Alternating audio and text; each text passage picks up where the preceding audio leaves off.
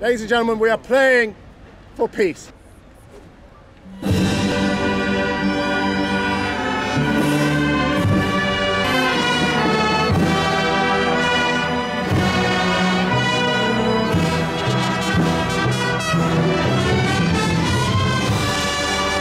We have just played Ukrainian national anthem and two very, very important Ukrainian pieces. One of them written by Valentin Silvestrov, the composer who, according to the reports that I received, is now in Kiev, is now actually under attack. His life is actually in danger.